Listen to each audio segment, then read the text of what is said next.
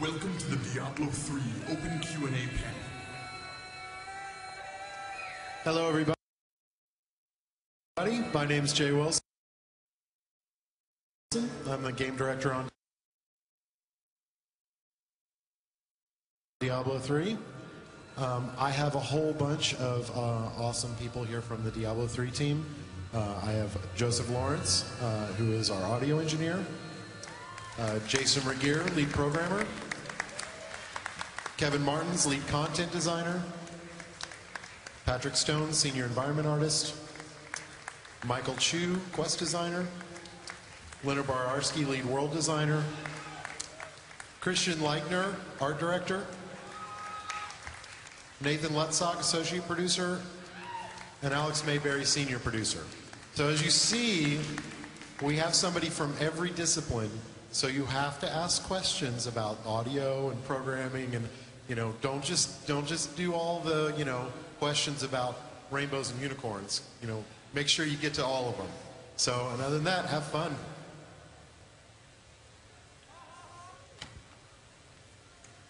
All right, here we go.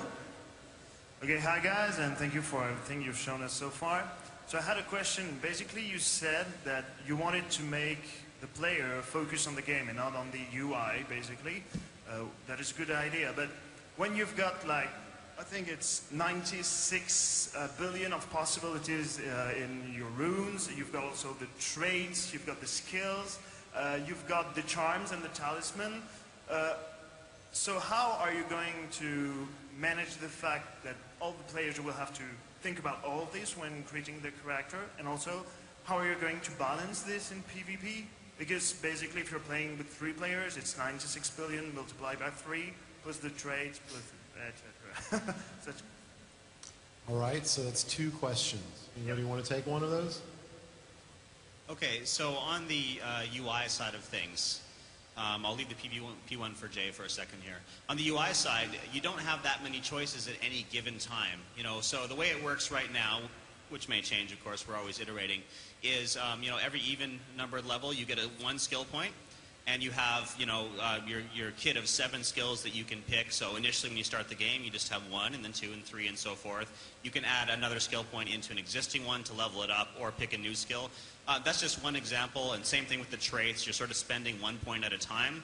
It adds complexity over time, but it's all very accessible, and all the UI revisions you see us do are there to make it easy to make those choices. So these little small choices end up becoming something much bigger as time progresses. So the UI actually does a great job of keeping the choices compartmentalized. So I'll take the balance one. So how do we balance? I mean, I think you're specifically asking about PvP, but I'm going to take it broader than that. Most of the time, I mean, how do you balance a game is, I could probably talk for 2 or 3 hours about how you balance a game. It's very difficult to answer that question quickly.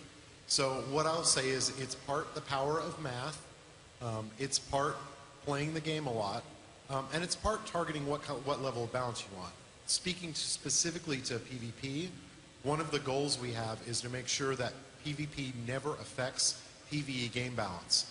So it's one of the reasons why we've put PvP into arenas that are separate from the PvE game. We'll never nerf a PvE skill for PvP. We can balance every skill specifically for PvP. Awesome, thank you. Hi, I was wondering about your plans for endgame content for Diablo 3. Are we just going to kill the last boss on the hardest difficulty and that's it? Or will there be some kind of multiple repeating dungeons that you can do with your friends so that you don't run out of stuff to do at the end? No, you'll kill the last boss like 800,000 times until your eyes bleed, right?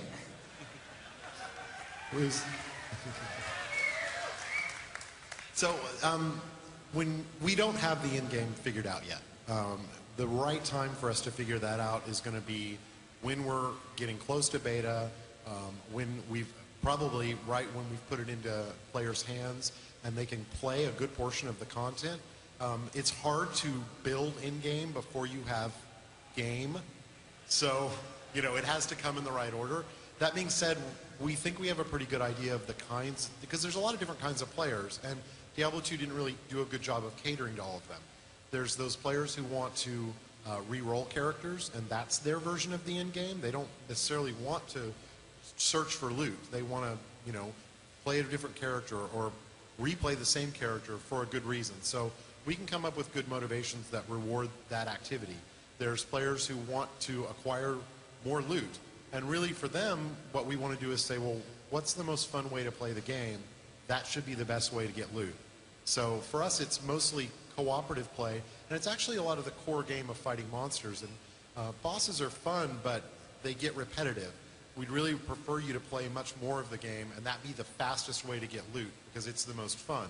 And then PvP is now a factor as well. A lot of players are going to want to play because they're going to be trying to perfect the perfect PvP build.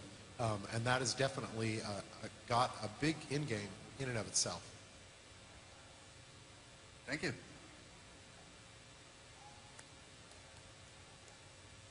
Hi. What is your priority for adding multiple multiplayer game modes, like maybe obviously CTF and Deathmatch come to mind in addition to the arena? But what about things like an escort or hunted, or say for instance base attack or defend, or even more specifically a Dota killer? Because if there's any game that I think can do it, I think it's this game's multiplayer potential. Okay, I'll take that one. We very much want to focus on making sure that it supports what the core game is. We don't really want to pull the game in a lot of different directions. Any mode that we might do is going to be focused back on the core game. Would we do more modes or different kinds of ways to play the game? Yeah, if we thought it would support the goal of what we want the game to be. Is that a possibility? Absolutely. We're really going to have to see how the game turns out and how people are playing it, and where we feel it's kind of similar to talking about the end game. Where are we missing an opportunity to appeal to part of the audience that might want to play a particular type of game? Thank you. A lot of us who played Diablo 2 focus more on PvP, even though it wasn't really supported. What are you guys going to do for maybe like clan or guild affiliations? Not like a World of Warcraft full-blown guild UI, but maybe just letting people know where you come from. So we haven't actually decided what we're going to do with guilds yet. It's would be a BattleNet level feature, and a lot of our BattleNet stuff is under discussion. So we're not quite sure at this point.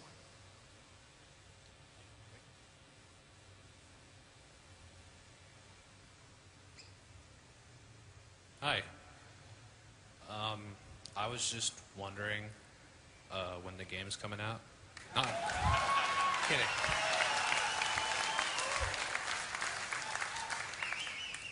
I just wanted to ask. Tuesday after it's done. Could you give us a BlizzCon 2010 update on the economy in this game? What your plans are for trading? Get that one too. You guys have to ask a programming question soon. Jason's going to get lonely.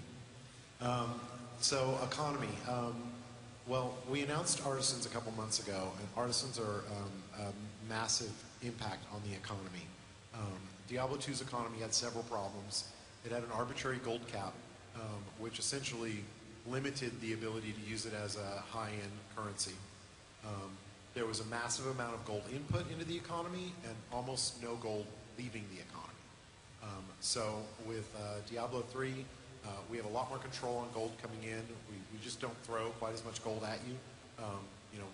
Diablo 2 really used gold as a reward. They just kind of threw it at you in buckets, and that it ceased to actually be a reward because you didn't care about it anymore. So we've got a lot more control over that. We've learned from that experience. And also on the sell prices of items, we've control. We now salvage items for the crafting system, which pulls one of the gold producers back out of the economy without turning it into gold. The crafting system itself has lots of gold inputs. And they're gold inputs that repeat. So every time you get a new item, you want that item to have the best possible gems. And you want to maybe pull gems out of another item.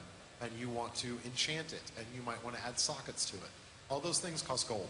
And those things, that is our primary way that we're going to pull gold back out of the economy. So that's the economy question. The trading question is, we definitely want to support some kind of enabled trading. Like, we don't want you to have to spam chat channels or make games with special names. You know, that was not awesome. And we know it wasn't awesome. So we do want to fix it, but we haven't decided exactly how yet. I'd also like to jump in and say that, you know, in Diablo 2, we had the occasional problem with item duplication, which sort of hampered the economy. I don't remember that. It's true. So we've learned a lot since the days of Diablo 2, and you know, we have completely rewritten the item system from the ground up to make it more safe, more secure, and we expect that with Diablo 3 that you're going to have the best experience yet. So it's a big deal to us. Thank you. Hi, I had a question. Is there going to be like specific PvP gear or skills, you know, like resilience, or is it going to, like out on the floor with the arena battles? I noticed that the skills had cooldowns that are not present on the PVM demo. So if you could elaborate on that. We're not going to have PvP gear.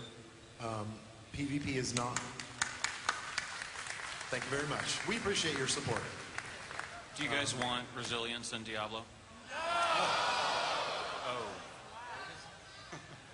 We knew that. So yeah, no, we're gonna avoid PvP specific stats, and we're not gonna have any PvP gear or no power is gonna come from PvP. It's not the point of it. We don't want any kind of conflict between the PvE and PvP game. And then the way the arenas work is every skill has a set of PvE data and PvP data. So yeah, we do actually alter some of the aspects of skills to make them work in PvP. We try not to alter them so much that they change the nature of what the skill is. So they tend to be things like we might change cooldowns from PvE to PvP. We might change costs or tweak damage a little bit. But we try not to change it so that it's foreign to you. We do have some skills that are more PvP leaning because we don't feel with the customization that you have in Diablo, it's pretty easy to avoid those skills if you're never going to PvP. But there's some skills that's just too, it's not that they're useless in PvE, it's that they're maybe not as useful or desired as they would be in PvP. And we think that's fine as long as it doesn't dominate the whole skill set. Awesome. Thank you. I just wanted to know what Deckard Cain's doing in Diablo 3. I haven't heard anything about him, and I do like that guy. He's doing the same thing he always is doing. He's trying to thwart evil.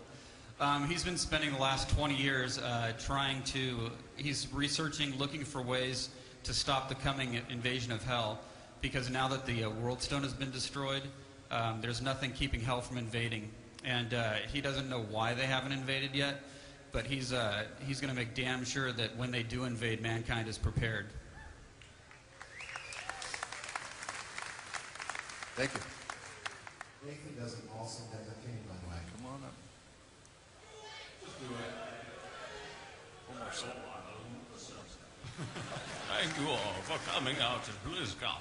Sorry, Nathan. It's more of a fan service. It's not really good, but I can't be stopped from doing it in the playtests and then the placeholder sounds in the game. It's awful, but it's something I love to inflict on the team. All right, this morning you implemented a lot of story, trying to get story in different places and as many places as possible. Are you also trying to address different story reactions and interactions with a wizard compared to a monk when dealing with an NPC for story replayability? We're not having different, if I understand your question correctly, we're not having different paths through the story, but the different characters, the different player characters will react to the story differently to a certain degree. And one of the things we're toying around with right now is the quest log is being relayed The quest log has a verbose, which is more wordy version of your quest objectives.